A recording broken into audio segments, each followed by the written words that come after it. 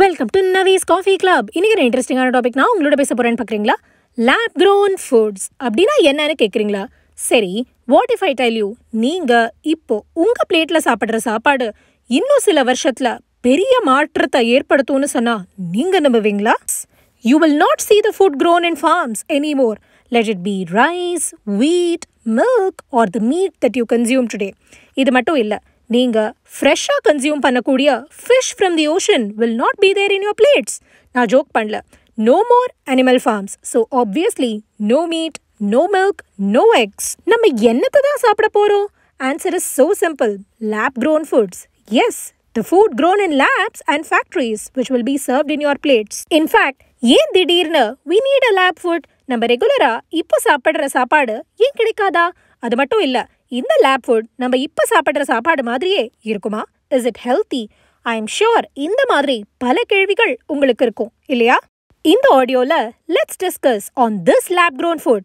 எப்படி இந்த lab food லேபில் ஃபேக்ட்ரிஸில் தயாரிக்கப்படும், அதோட எதனால் இப்போ திடீர்னு லேப் ஃபுட் தயாரிக்க வேண்டியிருக்கு, யார் காரணம், லேப் ஃபுட்ஸ் வந்தால் மொத்தமாக இப்போ பண்ணக்கூடிய விவசாயம் என்ன ஆகும், அடியோட அழிஞ்சிருமா?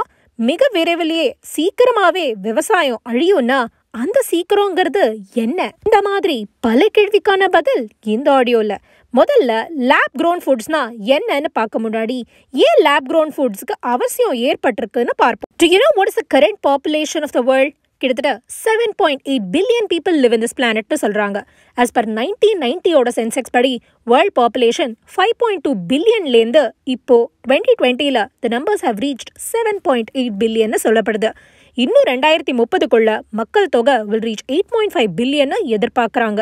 ஆல்சோ இன்னும் 30 வருஷத்தில், அதாவது பை 2015 we might reach 9.7 பில்லியன்னு சொல்லப்படுது. நான் சொன்ன மாதிரி இன்னும் 30 வருஷத்துல மக்கள் தொகை இவ்வளோ இன்க்ரீஸ் ஆகும்னா demand for food obviously increases. அப்போ we need to increase the production of the crops as well இல்லையா? இன்ஃபேக்ட் தினைக்கும் கிட்டத்தட்ட 82 லட்சம் பேர் சாப்பாடு இல்லாம இறக்குறாங்கன்னு சொன்னா நீங்க நம்புவீங்களா? எஸ், தட்ஸ் அப்ராக்சிமேட்லி US மாதிரி ஒரு நாளோட 2.5 மடங்கு பாப்புலேஷன் இறக்குறாங்க. ஆஸ் பர் ஸ்டாட்டிஸ்டிக்ஸ், எவ்ரி 10 செகண்ட்ஸ்க்கு ஒரு குழந்தை சாப்பாடு இல்லாம இந்த பூமியில இறக்க நேரிடுறது.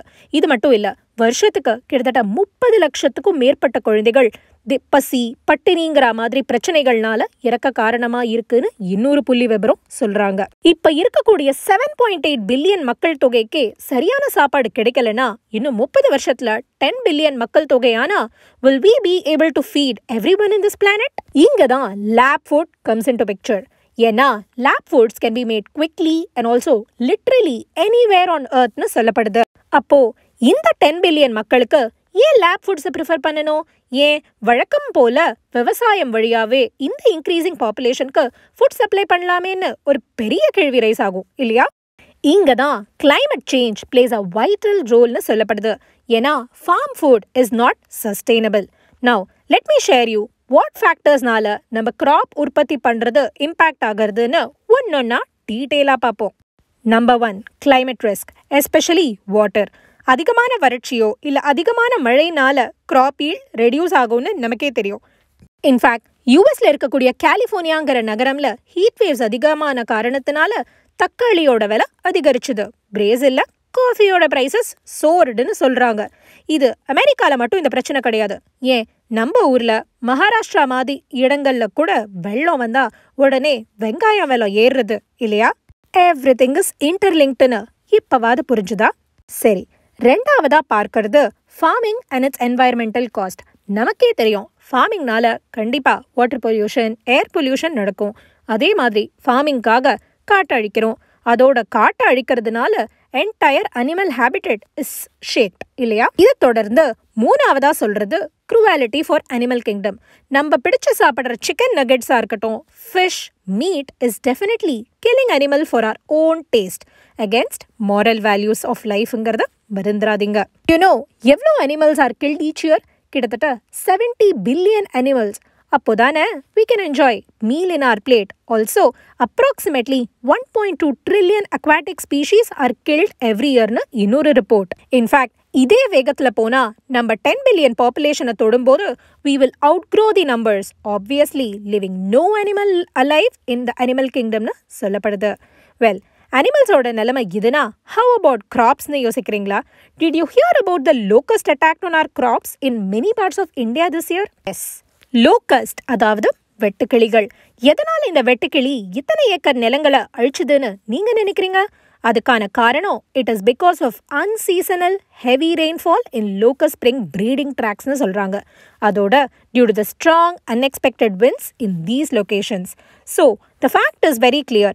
நம்ம இந்த regular conventional farming மட்டுமே நம்ப முடியாது இல்லையா? As per recent study, scientists என்ன சொல்றாங்க தெரியுமா? ரெகுலரா நம்ம agricultural farming இன்னும் 2 to 3 decades, அதாவது இன்னும் ஒரு 30 வருஷத்துக்குள்ள கம்ப்ளீட்டா கொலாப்ஸ் ஆயிடும் பிகாஸ் ஆஃப் climate changeனு சொல்றாங்க. அப்போ இந்த பிரச்சனைக்கு என்னதான் சொல்யூஷன்னு யோசிக்கிறீங்களா? The answer is so simple. We have no choice other than turning to lab foods perhaps. இல்லையா? Say இந்த lab food-அ நம்ம farm free food-னு சொல்லலாமா? Why not? ஏன்னா நம்ம கிட்ட தான் cage free eggs, gluten free, sugar free diet இருக்கும்போது ஏன் farm free food இருக்கக்கூடாதா? In fact, as per scientists, this farm-free food is even better than your caged chicken னு சொல்றாங்க. ஏன்னா the real chicken will live on the so-called farm is caged, injected with hormones. அது மட்டும் இல்ல, they are fed with unnatural food. அதோட வெயிலே அந்த கோழி எக்ஸ்போஸே பண்ணாம இல்ல சுதந்திரமா ஒரு சுற்றுவட்டத்துல கூட இந்த கோழி இல்லாம தானே ஒரு கூண்டுக்குள்ளேயே நம்ம அடைச்சு வைக்கிறோம். இந்த லேப் க்ரோன் சிக்கன் எப்படிதான் பண்ணுவாங்கன்னு பாக்குறீங்களா? இன்ஃபேக்ட் ரெகுலர் சிக்கன் க்ரோ பண்ண 60 to 24 வீக்ஸ் ஆகும்னா இந்த லேப் சிக்கனை க்ரோ பண்ண ஜஸ்ட் டேக்ஸ் 2 வீக்ஸ்னு சொல்றாங்க.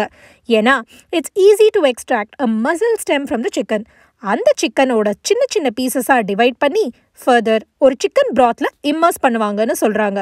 அந்த chicken broth will have sugar, salt, vitamins, proteins, இந்த மாதிரி பல நியூட்ரியன்ஸ் அந்த சிக்கன்ல இருக்கும்னு சொல்லப்படுது. இன்ஃபேக்ட் இந்த சின்ன சிக்கன் துண்டுகள் அப்புறம் கொஞ்சம் பர்ஃபெக்டான ஆக்சிஜன் ரிச் என்வாயர்மெண்ட்ல சில மிதமான regulated டெம்பரேச்சர்ல வளர்ப்பாங்களாம். And in 2 weeks your wonderful lab grown chicken is ready. In fact, with the same taste as the original farm chicken. In fact, இது நல்லா தானே இருக்கு. It's a win-win for both land and water கூட சொல்றாங்க. ஏன்னா you require less land and less water to maintain animal kingdom. அதே மாதிரி it's believed lab grown meat can reduce 60% of the current greenhouse emissions into the environment. In fact, not only meat, many food products like coffee, dairy, flour கூட இப்போ labsல தயாரிக்க ஆரம்பிச்சிட்டாங்க. In fact, regulatory approvals கிடைச்ச உடனே இந்த food products will hit the marketனு தெரிஞ்சுக்கோங்க. சரி, do you know Singapore is the first country to approve lab grown meat in the world? Lab grown and farm grown meat taste wiseலியோ சேமா தான் இருக்கும்னு சொன்னாலும் நமக்கு இருக்கிற ஒரே கேள்வி இந்த லேப் ஃபுட்ஸை சாப்பிட்றது சரியா ஹெல்த்தியான்னு பெரிய கேள்வி. As per researchers, a lab-grown meat is free of E. coli, அதாவது salmonella bacteria. ஆனா பாக்டீரியானால ஃபுட் பாய்சன் ஆகாதுன்னு சொன்னாலும் எக்ஸ்பர்ட்ஸ் பிலீவ் a lab-grown meatல கண்டிப்பா சைட் எஃபெக்ட்ஸ் இருக்கும்னு. Perspective, we can always customize the choice of nutrientsனு சொல்றாங்க. எப்படின்னு பாக்குறீங்களா? Say for example, நிறைய ரெட் மீட்டை கன்சியூம் பண்ணா it can lead to heart disease, diabetes.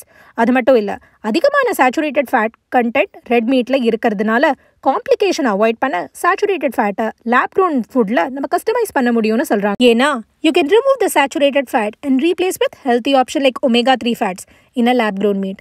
அப்போ நல்ல சேம் டேஸ்ட், நல்ல ஹெல்த்தியான ஃபுட்டா தானே இருக்கு. அதுவும் 2050க்குள்ள climate கிரைசிஸ்னால both quality and quantity of graphs degrees ஆகும்னு சொல்றாங்க. இவ்வளோ பிரச்சனை நம்ம கன்வென்ஷனல் ஃபுட்ல இருக்குன்னா லேப் ஃபுட்டுக்கு மாறுறது நல்லது தானே. அப்போ லேப் ஃபுட் பெஸ்டானு கேட்டா அதுவும் கிடையாது. மெனி அன்னோன் ஆன்சர்ஸ்ங்கிறது தான் நிதர்சனமான உண்மை. ஏன்னா we really need to know about the hormones injected into making a lab food. அதோட என்னெல்லாம் சைடு எஃபெக்ட்ஸ் வரும், அதே மாதிரி ஆர்டிஃபிஷியலா பல சத்துக்களை சேர்க்கிறாங்களே, இது உடம்புக்கு எந்த அளவுக்கு நன்மை அளிக்கும்னு பல கேள்விகள் இருக்கு. இந்த ஆடியோல I would like to bring to your awareness on the emerging food term lab grown food. In fact, இந்த lab grown ஃபுட்னால carbon food print reduce பண்ண ஹெல்ப் பண்ணும்.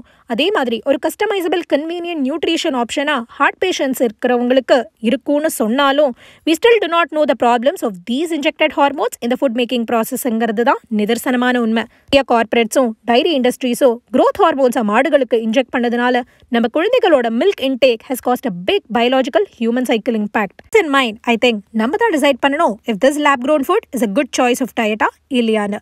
என்னோட ஆடியோ உங்களுக்கு பிடிச்சிருந்தா லைக் பண்ணுங்க, ஷேர் பண்ணுங்க, மறக்காம சப்ஸ்கிரைப் பண்ணுங்க. Eat healthy, stay happy forever. Have a nice day. Bye bye.